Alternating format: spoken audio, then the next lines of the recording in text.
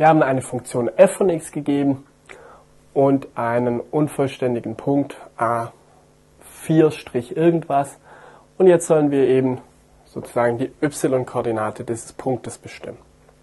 Zuallererst die Frage, okay, wenn wir gleich mit dem Taschenrechner rechnen, was brauchen wir für eine Einstellung? Es geht hier um y, also um einen normalen Buchstaben. Das heißt, wir nutzen auf jeden Fall Grad. So, hier geht es ganz einfach. Also wir wollen ja den y-Wert erhalten, somit können wir hier f von 4 ermitteln.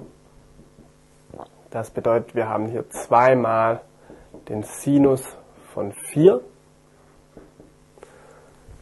Das geben wir natürlich in den Taschenrechner ein. Also erstmal umstellen, falls ihr das noch nicht gemacht habt. Und zwar in Radien. Und dann zweimal Sinus von 4. Und das ergibt einen y-Wert von minus 1,514.